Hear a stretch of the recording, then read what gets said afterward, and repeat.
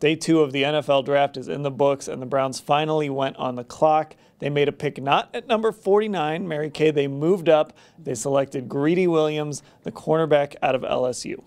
Well, there was a run on cornerbacks, and they had to get a good one right away. So they had to jump up and get him. They moved up 3 spots with the Colts, giving up 144 in the 5th round, where they had 3 picks, so they had some to give. They end up with Greedy Williams. He should start opposite Denzel Ward. He's considered a lockdown cornerback, and he also has good ball skills. Yeah, one of the things that kind of stood out is his ability to cover. That's what they loved in Denzel Ward. That's what they love in Greedy Williams. Now, Scott, in the 3rd round, they go with a linebacker from BYU, Sione Takitaki. Yes, they did. And I think when we were looking at possibilities for the draft, people considered a linebacker as maybe a top priority, especially because you lose Jamie Collins.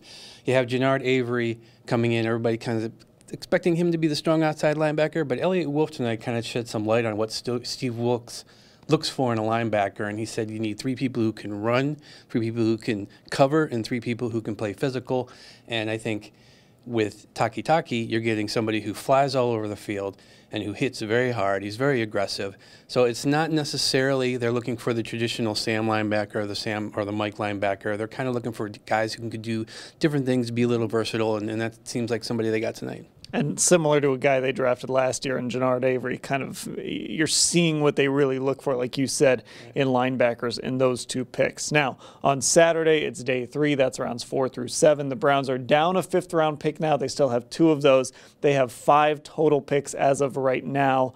On Saturday, I still think this team is going to take a receiver at some point, somebody who's fast, maybe smaller, somebody that can help on special teams and return. I know Terry McLaurin was a guy that I was eyeballing, but he went off the board today. What are you guys expecting tomorrow?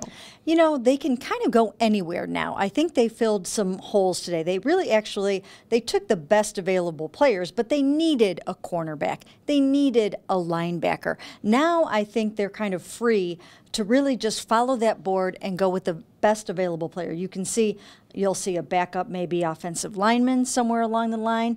You could see a receiver, a running back, a safety. They really can kind of go anywhere. Scott?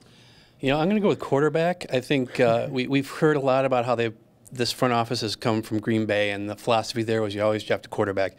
When Dorsey was in Kansas City, he twice drafted quarterbacks in the 5th round, one of which was Kevin Hogan. So I think the 5th round with multiple picks, maybe that's a place they take someone. I know you and I have both written about Gardner Minshew as a possibility because of his air raid background. So I think we're probably going to see a quarterback. It just kind of makes sense to bring somebody in that they can maybe develop for the future. All right, so 1 day left in the draft, and of course we will cover it all for you on Saturday at cleveland.com/Browns.